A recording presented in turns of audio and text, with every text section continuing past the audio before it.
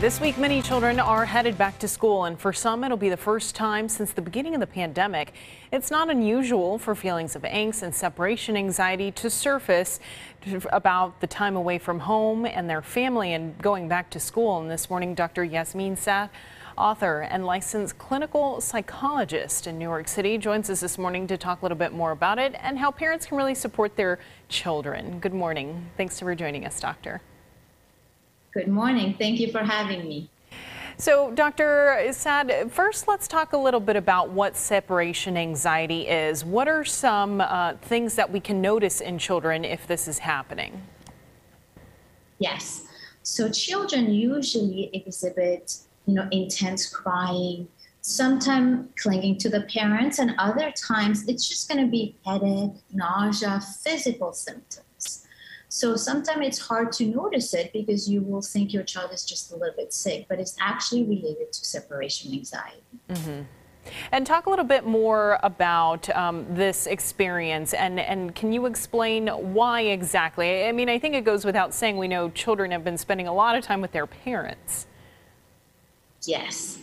Usually separation anxiety happens when there's a change in the environment or a stressful event. And COVID has been a stressful event that has led a lot of children to have a total change in their environment, in their schooling, in the way they live life.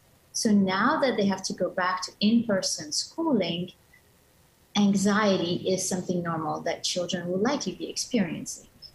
Right. And Dr. Saad, you mentioned some of the things that some of the behaviors children might be exhibiting, such as crying or clinging to parents, but also things like digestive issues. What are some ways that parents can maybe start a conversation with their child if they are old enough to share some of their feelings, or what are some things to notice to really understand if they are having separation anxiety?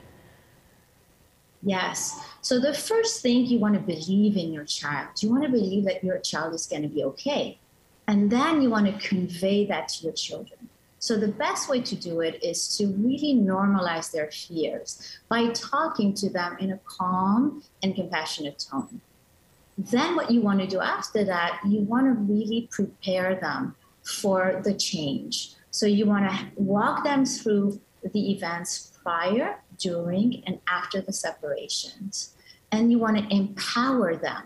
So children usually rely on imagination to build confidence. So give them superhero powers that they will feel strong about. Then practice separating. Start by introducing them to the school or the daycare or the new caretaker. Spend a few minutes away from them and gradually increase the time.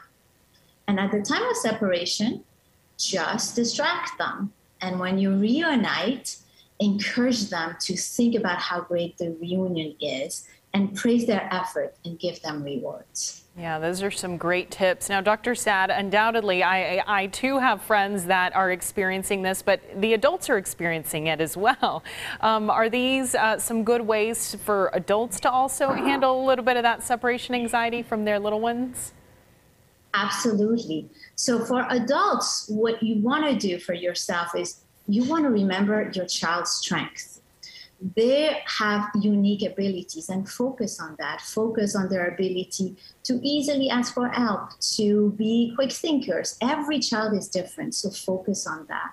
Also focus that, every stress builds, personality and builds confidence. So your child has to practice this. Unfortunately, it's the way of life. Yes, exactly. It is the way of life. Well, we appreciate you joining us this morning to talk a little bit more about this phenomenon. Of course, good luck to all of the little ones and parents in this back to school. Thanks so much for joining us, Dr. Saad. Thank you for having me.